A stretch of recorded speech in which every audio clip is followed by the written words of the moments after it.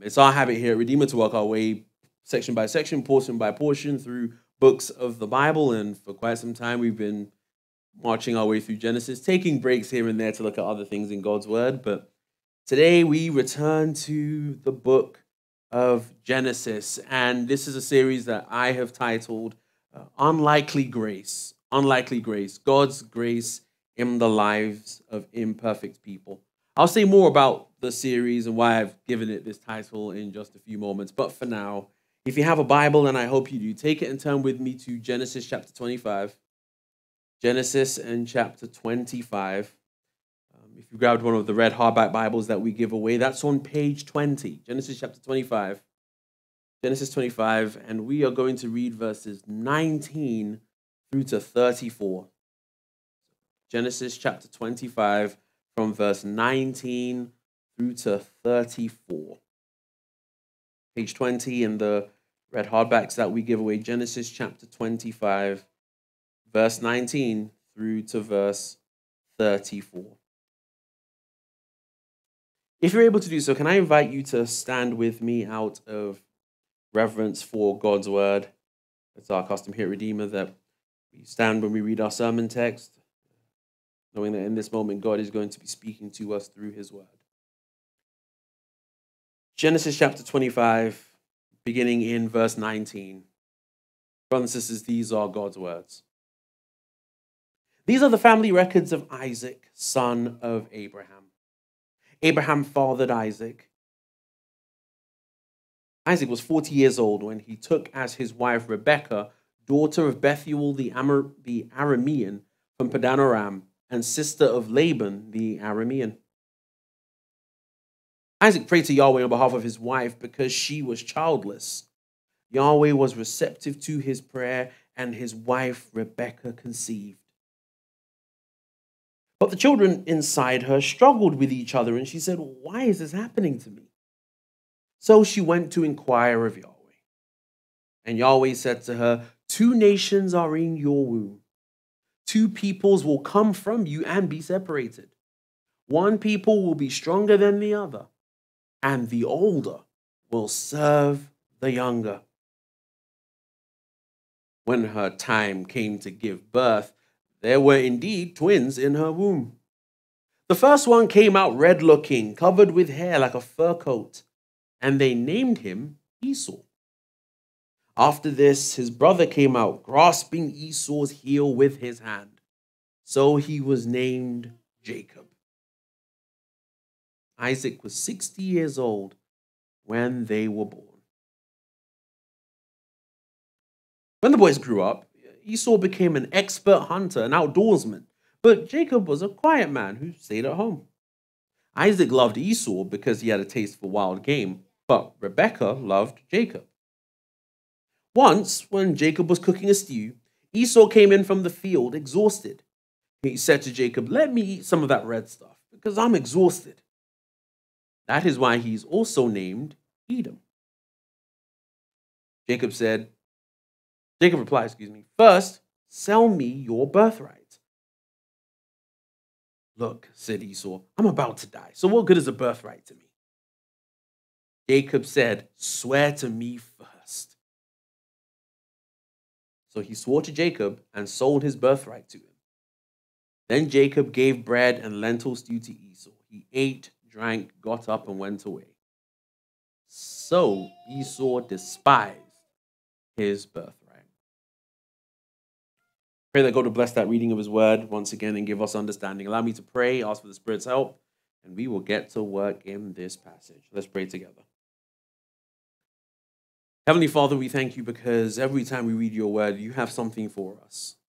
And Lord, we pray that as we come to this passage and the truth that it teaches to us, Father, I simply pray that whatever we hear here, whatever we learn from this, we pray that your Spirit would use it for our good and for your glory. We ask all these things in Jesus' name and for his sake. Amen.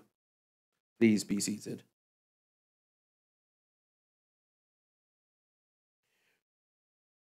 I've tagged this message, "The God of the Upside Down." the God of the upside down. As we come to this first message in this series, Unlikely Grace, God's grace in the lives of imperfect people. Like I said, it is good to be back in the book of Genesis. We've been out of it for quite some time. But I had to go remember how long it was. June the 4th was the last time that we were in the book of Genesis. Since it's been that long, and we've got some folks visiting with us as well, and people watching online who maybe haven't been with us in this series, allow me to quickly do some review of the book of Genesis, just so we're all on the same page. Genesis is volume 1 of Moses' divinely inspired history of the nation of Israel, really its early years. He writes this, I believe, towards the end of his life as Israel is preparing to go into the land of promise. And really what he is doing by the design of God's Spirit is he's giving Israel really their story. How did they get to this point that they're on the verge of entering into this land that God had promised them? How did we get from the creation of the world to that point? That's really what Genesis right through to Deuteronomy covers, and that's really a 5-volume history. We know it as the first 5 books of our Bibles. And so Genesis is volume 1 of that history. And as you come to the book of Genesis, Genesis divides into 2 parts. Easy way to remember Genesis. Genesis really breaks up into 4 key events in the first 11 or so chapters, and then 4 key people. So you have the events of creation, you have the events of the fall and the fallout from that, you have the flood, and then you have the Tower of Babel. 4 key events, and that's really your first half of Genesis. And then your second half are 4 key people.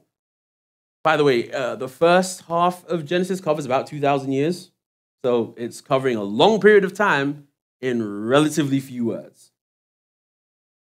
But with the second half, it slows down a lot, and it's much more focused on individual people.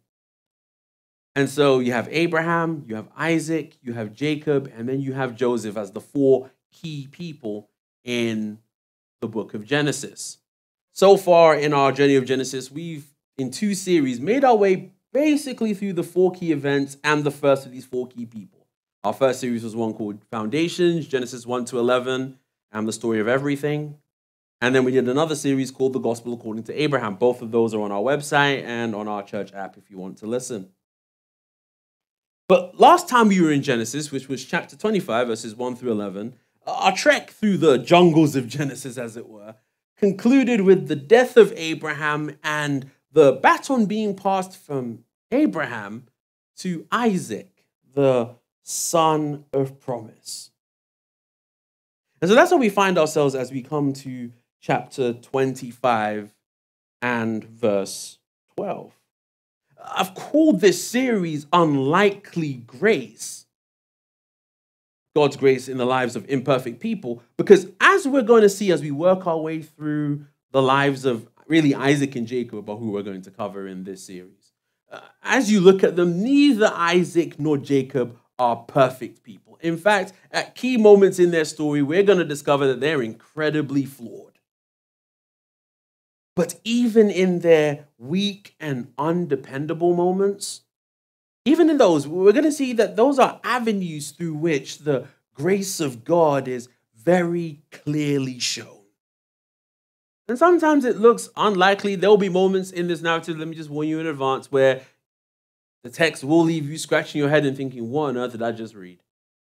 And there'll be moments where you'll be like, oh, that's not what I expected. But I believe that that's what exactly Moses wants you to feel.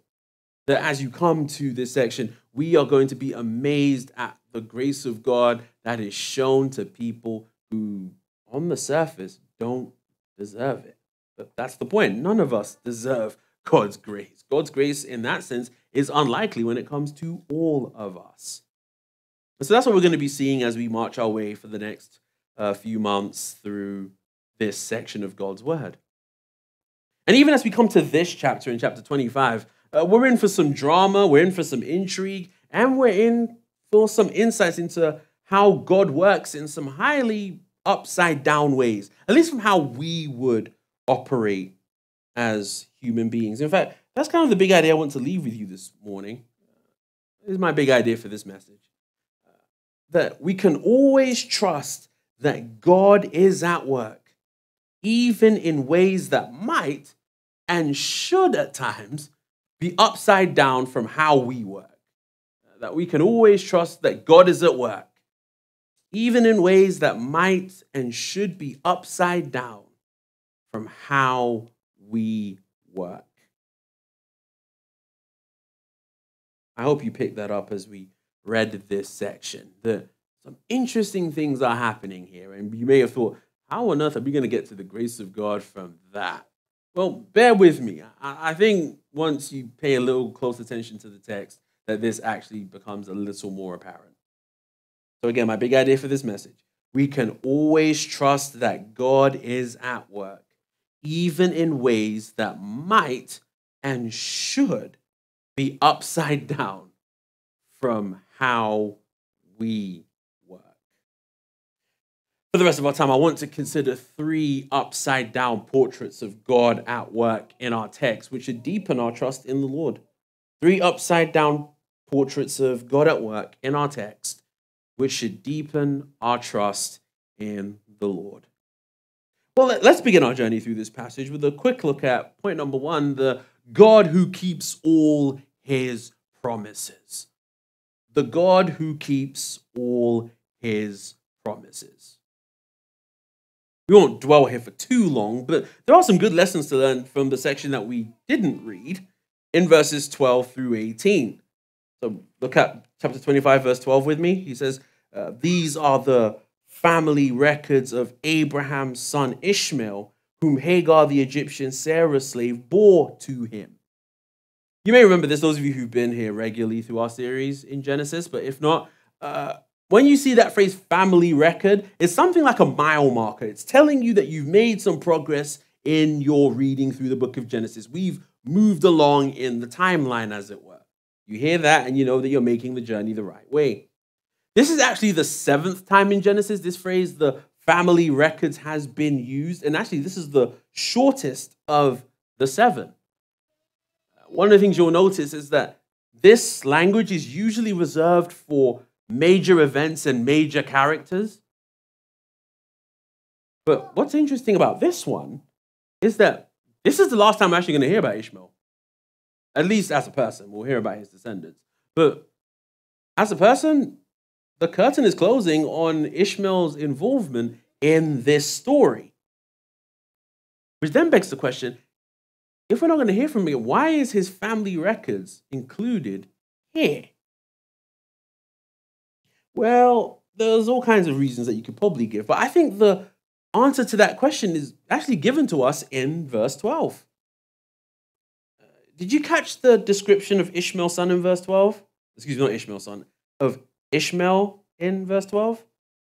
These are the family records of Abraham's son, Ishmael, whom Hagar the Egyptian, Sarah's slave, bore to Abraham. Before anything else, Ishmael is important because he is Abraham's son. Abraham is the man to whom God made covenant promises. And so by his connection to Abraham, Ishmael is actually an important person. The reminder about Hagar the Egyptian is supposed to cast your mind back to Genesis chapter 16 and that whole indecent proposal that Sarah made to Abram that he accepted. But it's interesting, all of those sordid details aren't mentioned here. Ishmael's story, if you will, is not defined by the fact that he was the product of an extramarital relationship between Abraham and Hagar. No, he's defined here as Abraham's son. And because he was Abraham's son, God promised that he would take care of of Ishmael. So back in chapter 17, verse 20, let me read it to you, Genesis 17:20. It says, as for Ishmael, this is Abraham going before God and saying, well, what about Ishmael? God's making all these wonderful promises to Isaac. And then he says, well, what about Ishmael? Well, he says, as for Ishmael, I have certainly heard you. I will certainly bless him. I will make him fruitful and multiply him greatly. He will father 12 tribal leaders, and I will make him into a great nation. So God promised that he would take care of Ishmael. Well, did God bless Ishmael? Did God make good on his promise? I spared everyone the long list of names in verses 12 through 18. You're welcome. But I'll read it. And as I read it, I want you to count how many names are here. So verse 13, the text says, these are the names of Ishmael's sons. Their names according to their family records are Nebaioth, Ishmael's firstborn, Kedar, Adbil, Mibsam, Mishma, Duma, Massa, Hadad, Tema, Jetor, Naphish, and Kedema. I don't know about you, but I count 12. Exactly as God promised. Think about this. Was Ishmael the child of promise? No. Actually, he was the product of Sarah trying to rush the promise along. He wasn't the child of promise. Was Ishmael, as far as we know, a worshiper of the true God? Text doesn't tell us. It's up for debate. More than likely not. What if that is true, that he's not the child of promise? As far as we know, he's not even a worshiper of the true God. What is Ishmael's only claim before God? Why should God keep his promises to Ishmael? In fact, let's personalize it for a moment. What is your only claim? What is my only claim? What is anyone's only claim before God? You ever thought about that? Why should God keep his promises to us? Well, God keeps his promises because that's who he is. God is the God who keeps all. You might want to underline that word, all. He keeps all of his promises, even the ones that seem somewhat ancillary. As I try to apply this, I think the application writes itself, but indulge me for a moment. Let's do a thought experiment. Take a trip in your mind for a moment to the plains of Moab. That's where the original audience would have been as Moses wrote this. This is the generation after the Exodus. They're on the verge of entering into the land of promise. You can imagine the question that's on everybody's mind in this moment. Here we are, 2 million people, about to go into the land that God promised us. Their parents' generation didn't believe God and didn't make it. And so the question on everybody's hearts and minds, you can only imagine, is, can God do this? Does God keep his promises? Well, for those who've been hearing this narrative, he did that with Abraham. God promised Abraham that he would have a son, and from that son he would have a nation. And there they are, the nation. God promised Abraham that that nation would go into slavery, but that he would bring them out. And he did. There was this tiny little thing called the Exodus. 2 million people are moved out of the land of Egypt. A major world superpower gets embarrassed in the process. God had kept all of his promises. And I think this is why I think this section is here. This section is here as a reminder to us that God keeps all of his promises, even the ones that we might think are small and insignificant. God didn't need to tell us. Have you thought about this? That God didn't need to tell us what happened to Ishmael. He's not really an important character in the story. But God does. Why? Because he wants us to be able to trust him to keep all of his promises. And here's the take-home point. If God was willing to do that for Ishmael, who wasn't one of his covenant people, what won't he do for us who are his covenant people? Let's grab a plate, as it were, and come back to 2023 for a moment. If God keeps what we might think are ancillary promises, why can't we trust him to keep all of his promises in Christ? His ways might not always add up to us, but we can always be assured that somehow and in some way, God keeps all his promises. And so the first portrait of God we learn from this passage, that he is the God who keeps all his promises. But there's a second portrait we learn about God from this passage, and that he is the God who upsets expectations. He is the God who upsets expectations. So coming back to our text, with the loose end of Ishmael's story all wrapped up, we can now turn our focus to the first of two major characters in this series, Isaac. So verse 19, we pick it up. It says, these are the family records. There's that language again. Story's moving along. These are the family records of Isaac, son of Abraham. Abraham fathered Isaac. Now, this is more of a reintroduction than an introduction. We've kind of grown up with Isaac a little bit if you've been with us in this series through Genesis. Kind of been hearing about him from before he was born. I kind of feel a little affection for Isaac, having spent this long in Genesis. Now I was like, I remember him when he was just a little boy. We've been with him from when he was born to being picked on by his older brother to nearly getting sacrificed. I still have the question. I wonder what that conversation was afterwards between Abraham and Isaac. I guess when I get to heaven, I can ask them. You saw that. We even saw him get married, chapter 24. And in case you forgot, Moses gives you a summary in verse 20. Like, he was 40 years old when he got married. But now we come to this passage. As we come to this passage, it's now about 20 years on from when we last saw Isaac, give or take. Isaac is married to Rebekah. And there's no doubt that Isaac knows his family history. And we get an insight into that from verse 21. So look at verse 21 with me. The text says, Isaac prayed to Yahweh on behalf of his wife because she was childless. Now, to Isaac's credit, this is not the first time we have heard the language of Isaac praying.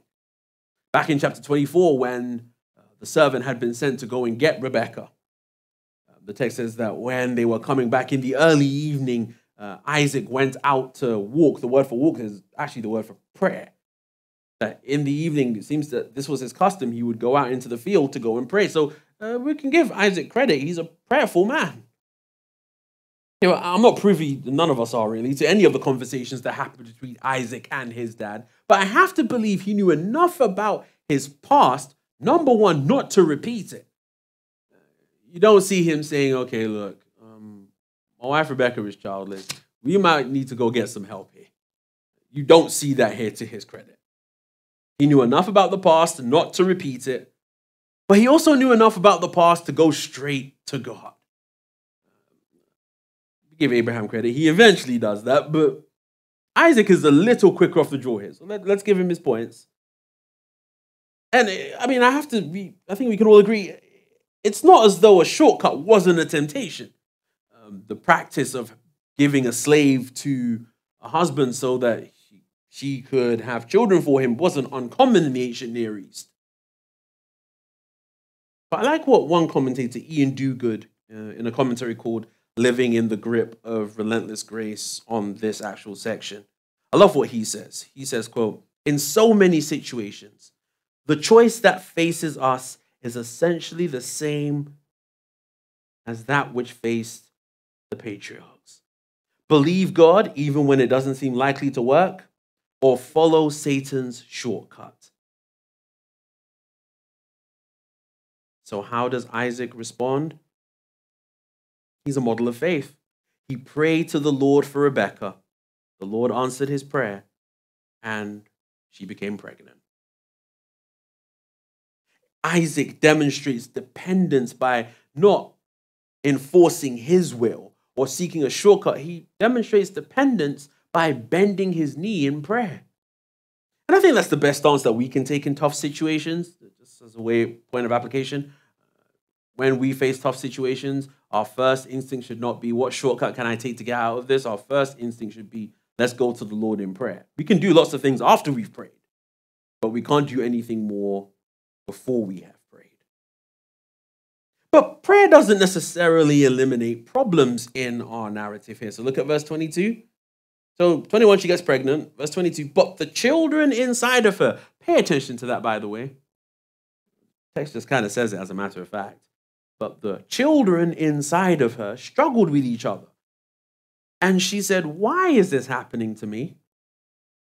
So she went to inquire of the Lord. Once again, we see faith on the part of first Isaac and now Rebekah. Rebekah does well in responding to this very real internal wrestling match happening inside of her by going to God and seeking answers.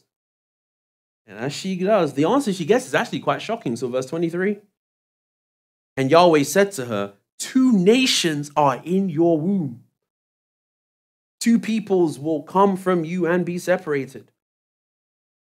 One people will be stronger than the other, and the older will serve the younger." This was more than two squabbling boys fighting in there. If you can put it like this is global politics in the womb. But that's not the crazy part. I have to imagine, I've had a few friends in life who've had twins and what have you, and the wives all speak to this experience. So that part isn't the part that I find to be crazy. I can only imagine if you've got two kids in very close quarters all the time, they will find a way to fight. That's not the crazy part. Here's the crazy part for me, especially as I put myself in the world of the original audience, is what God says right at the end. It's not just that there are two nations at war. Did you catch it in the text? The text says that the older will serve the younger. That's the part that's not normal. And for Moses' audience, when they would have heard these words, you can just imagine they're reading this and they hear that. You would have just seen heads bob up, ears would have started perk up. Why? Because that's not what happened in the ancient Near East. In the ancient Near East, the oldest child received double the inheritance. What you did was, according to how many kids you had, you divided up all your property. The oldest child, the oldest son typically, would have double the inheritance of all the other kids. They would also kind of become the clan leader, if you will. But that's not what God says is going to happen here. What God says is going to happen here is the younger will be the leader and the older will serve the younger. This would have been a massive no-no in the ancient Near East. But with God, if we can put it like this, it's a yes, this is how God operates. It's unsurprising if you've read Genesis up to this point. God seems to have this thing for working with younger siblings over older ones. So all the way back in Genesis chapter 4, it's Abel who's the younger sibling, who's accepted when Cain isn't. Isaac himself, if you think about it, he's the younger sibling. He's not the older sibling. But he's the child of promise over Ishmael. You see, as you read Genesis, it becomes apparent that God is in the business of upsetting expectations. Catch this, just because he can. Nothing in the text tells you why he does this. And really, God does not really owe us an explanation as to why he does it. He just does. And that's actually Paul's explanation of this scene in the New Testament. Keep a finger here or ribbon or something here in Genesis 25. Come all the way to Romans 9 with me for a moment. Romans chapter 9.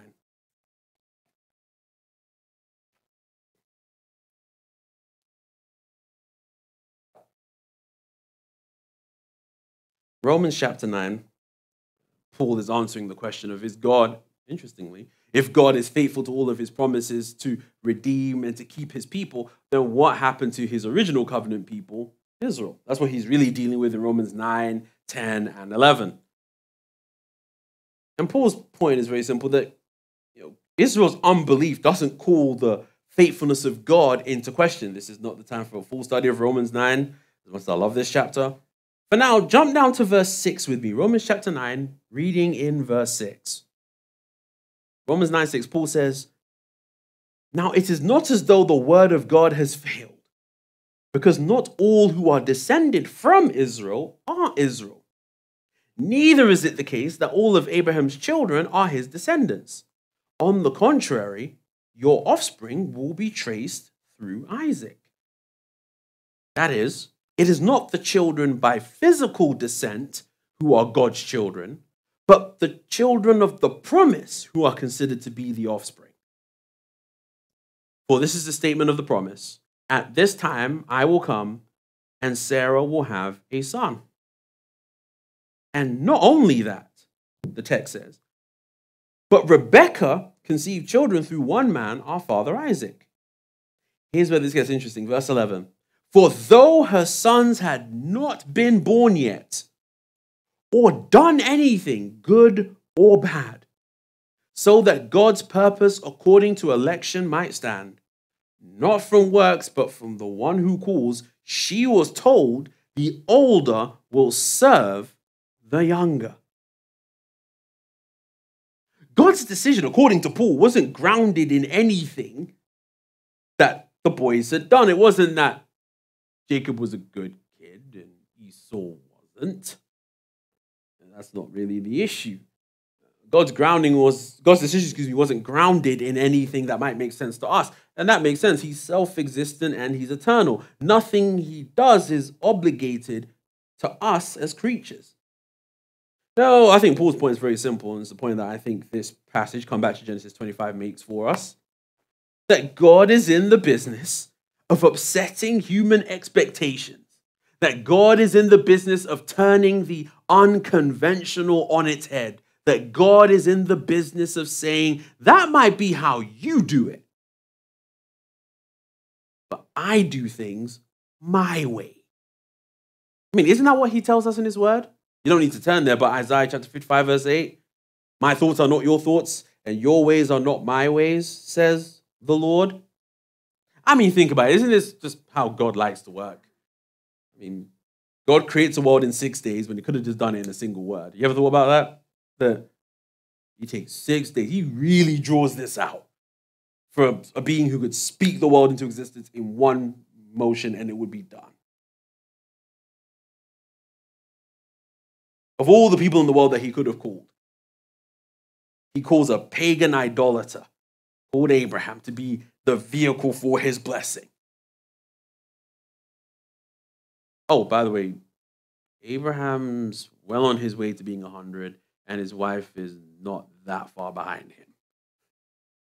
Oh, but God says, oh, this woman who's way past the age of giving birth to children, she's going to give birth to a son. This is just how God works, isn't it? I mean, it's just like God to catch this, bring about the salvation of the world through a teenage virgin from the middle of nowhere. I have to be honest, this is not the way that I would do things. This is not the way that if the plan of salvation were put in my hand, which, praise God, it is not. But if the plan of salvation were put in my hand, this is probably not the way I do it. I want something a little more foolproof and something a little more efficient. I'm an efficiency Nazi, if you will. It makes sense to me that you do this in the quickest, most efficient way possible. But here's the wonderful thing. God doesn't have to make sense to me. And I'll put it to you that if the version of God that you have in your mind is one that makes sense to you, it might not be the God of the Bible. Think about it. If you could figure God out, then he can't be all that big and amazing, which is the God of the Bible. He's bigger and more amazing than all of us. And if I can make it personal for a moment, as I look back on my own life, there are moments where I'm tempted, actually not even tempted, I have asked. And I'd like to tell you that they're very rare and they never happen, but I'd be lying to you. It happens a lot. Not so much where I ask God, why is this happening to me? As much as I'm tempted to ask, why is it happening this way? I get it. God uses suffering in our lives. God uses adverse circles. I get all that. But why this particular way? Isn't there a less painful way for me to learn this lesson? I felt that a little bit this week. Woke up Tuesday, my foot felt kind of weird. Think, okay, maybe I slept on it funny. By Tuesday night, could barely walk on the thing. It was agony. Wednesday was not much better. Thursday was all right, and by Friday, I was able to at least stand on it. And I will admit, there was a moment I kind of had a pity party with myself on Thursday. I was like, why is this happening? This is not the week for this. It really isn't. Like, why is this happening? And that's a kind of minor thing. There have been more big moments where I've been like, why is my life going this way? Why, have you ever thought about this? Why the valleys of life? Why the low, rough, dark moments? I'll be honest, there have been moments where I've asked God, couldn't we have done this any other way? And as I'm asking that question and I'm going back and forth with God, at some point in that internal monologue, I have to remind myself, and I put it to you just as you're going to have to remind yourself at some time down the road. I have to remind myself that God is at work, even if it's not how I would have done it. Because think about this. If God is good, which I think we could all agree he is, and if he is sovereign, if he is in charge, which I believe he is, and if God is without question kind to his children, which undoubtedly he is, if all of that is true, can I put it to you, beloved, that even when his plan and mine, when his plan and yours seem to be radically misaligned, can I put it to you that I don't really need a report and risk assessment from God as to why he chose this way to do it? I just need to trust him. Coming back to our text here in Genesis 25. Rebekah's gotten something of an answer. And with that information firmly tucked away, the time for the babies to come arrives.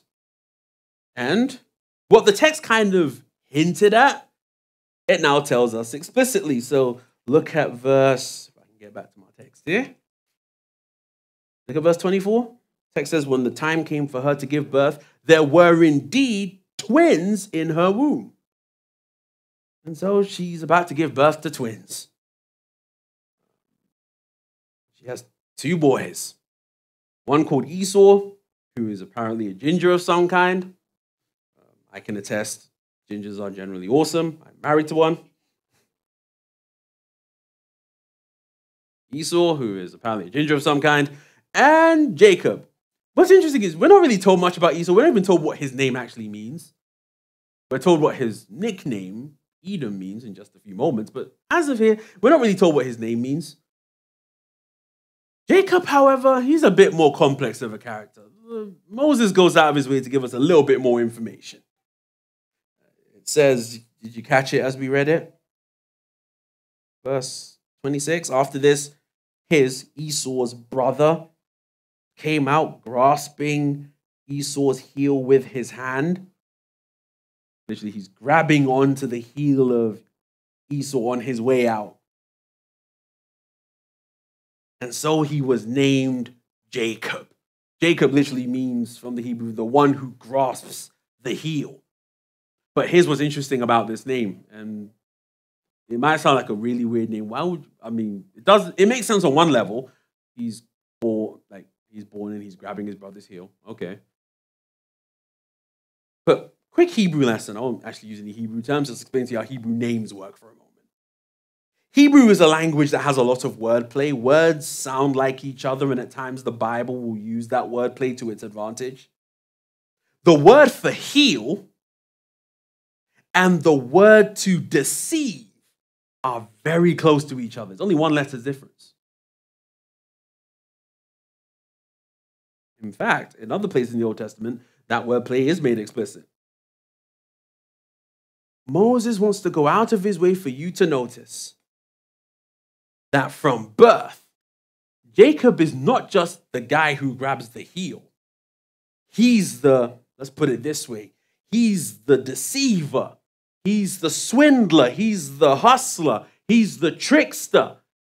I had a lot of Jewish friends when I lived back in London. They used to have a word they liked using. He's a shyster.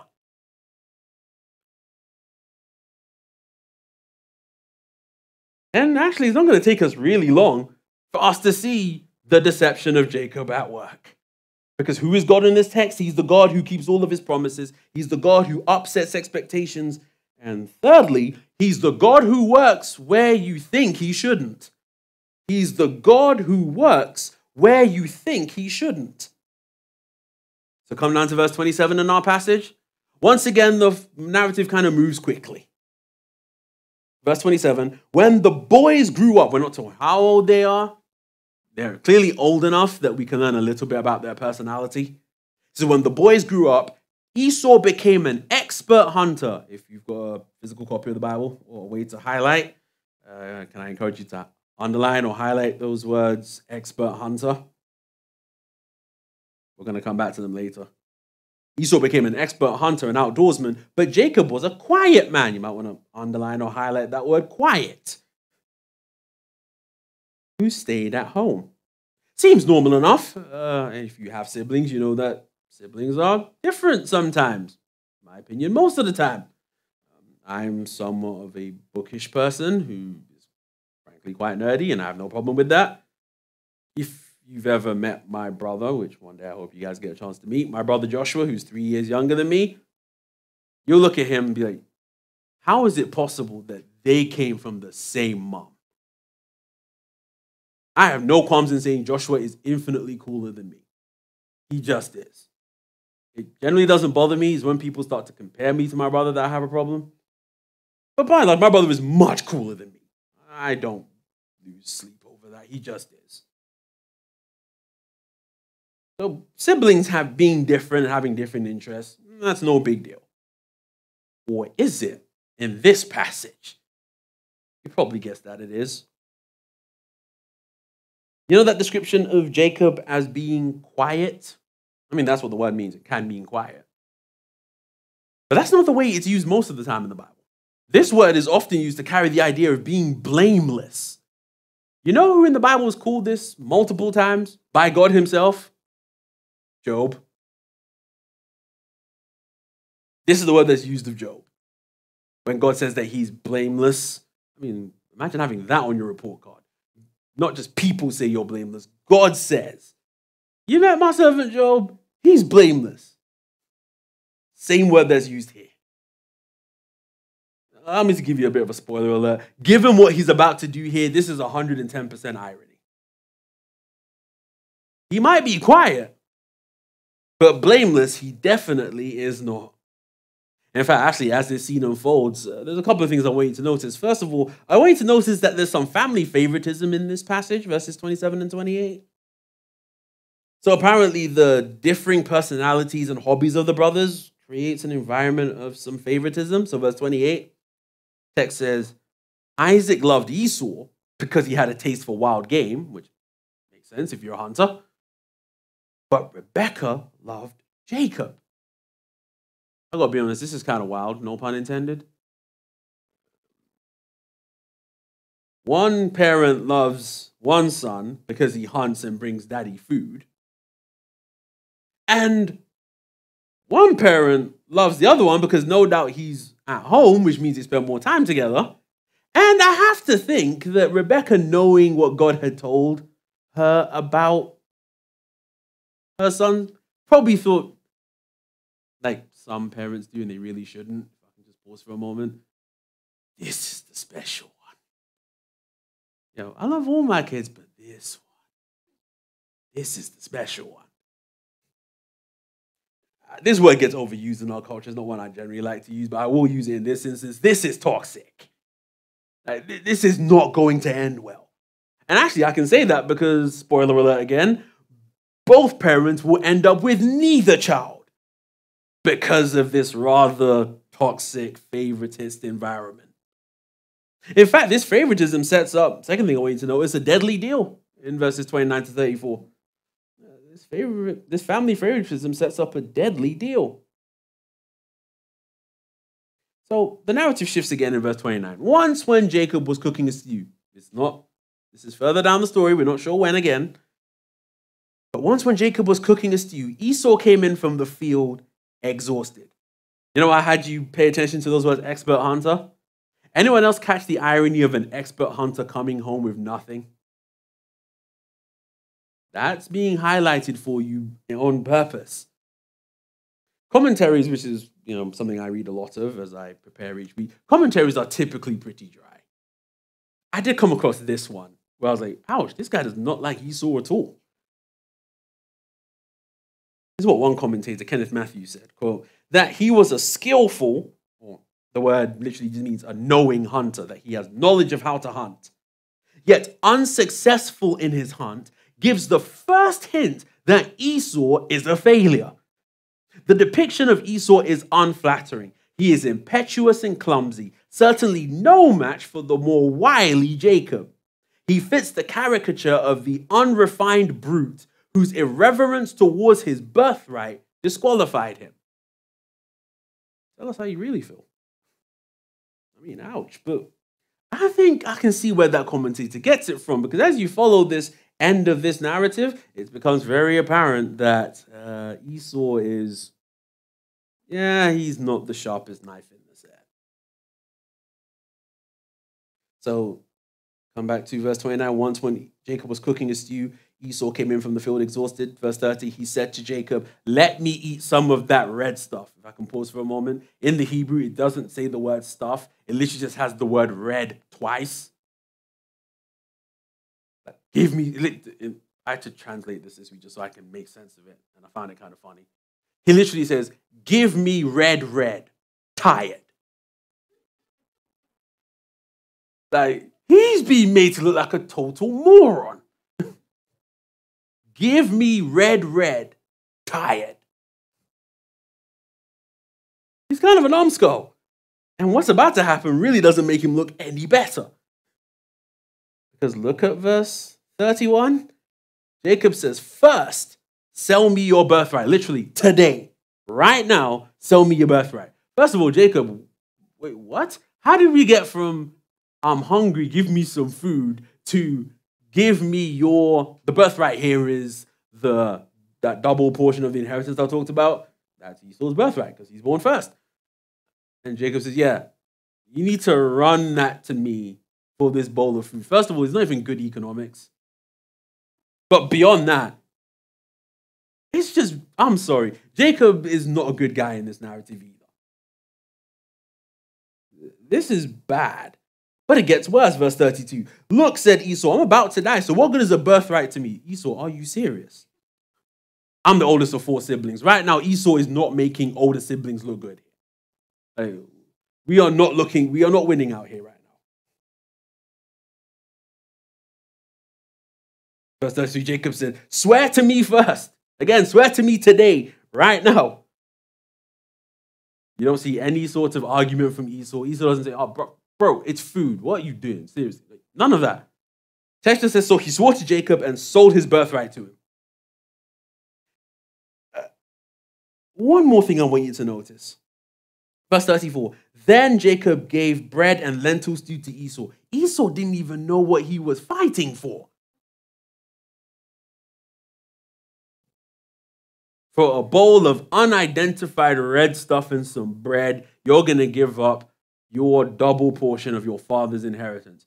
Remember, he got Abraham's inheritance, which means Isaac is not broke. Moses wants you to read this, if you can put it in modern terms, with your hands in your head thinking, seriously, bro, seriously, like, what are you doing right now? But I'll be honest, I find that part humorous, and then it stopped being funny for me because then I started chasing cross-references, and I remembered that Esau is mentioned in the New Testament, and it's painful when he's mentioned in the New Testament. I'm actually not going to look at it. I'm going to read it to you. We're actually going to come back to it next week in way more detail. But Hebrews 12:16 says, make sure that there isn't any immoral or irreverent person like Esau, who sold his birthright in exchange for a single meal. The New Testament perspective on this event is that we are dealing with a man who is immoral and he's irreverent. I can see both of those in this passage. And again, I'll come back to this verse next week and we'll look at it in way more detail. But for now, this is not good. This is bad. In fact, the text tells us, end of verse 34, so Esau despised his birthright. Literally the idea of despising, he looked little at it. He just kind of thought, I don't really care about that. But the birthright was attached to God's promise. This is not a happy ending. I hope that's obvious at this point. This is a horrible circumstance, but You think, okay, Kofi, where's the grace of God in this? Well, simple. Can I put it to you that even in this horrible circumstance, God is at work? That Jacob is a liar and a swindler. I mean, he lives up to his name. He is indeed, to use the term my Jewish friends would use, the shyster. He's a liar and a swindler, and Esau is an irreverent meathead. But even in all of this, God is at work, because who's the one who's going to get the promise? It's Jacob. God said that. It doesn't excuse the sin of either of these men. But as I land the plane this morning, think about this. Can't we be glad that God is able to draw straight lines with crooked sticks? That God can still bring about his purpose even when you think he should. This is really not the way this should happen. And we've spoken a lot about how God works this morning. And we've said that this passage shows to us the God who works where you think he shouldn't. Isn't that exactly what God did on the cross, though? Wasn't God using the hatred of sinful men, which the Bible says they were responsible for? They couldn't say, God made me do it. But God uses the sinful hatred of men to bring about the salvation of every person who will repent and believe in Jesus. There's a very real sense in which this passage, it's a little bit of gospel thinking, reminds us that God's best work happens even, and I would say in spite of, man's worst. The gospel reminds us that God's best work is often upside down to us, but to God it's right way up. And we can praise God for when his ways aren't our ways. That doesn't mean that at times it's not hard, that it's not difficult, that we don't sit there and think, God, why this way? But if he is indeed the God of the upside down, we can actually rejoice in the fact that this is the way in which he chooses to work. Amen?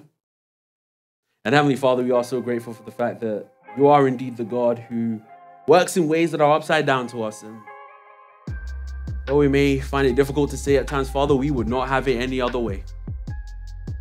Because if you did not work in this way, we would not see your glory at its fullest. And Father, as those who have experienced your grace in the most unusual and unlikely of ways, I pray that as we embark on this series, that we would respond in worship, that we would respond in thankfulness for the ways in which you work, even when we don't understand them, when they upset our expectations, and that we would trust you in every circumstance. We ask all these things in Jesus' name and for his sake. Amen.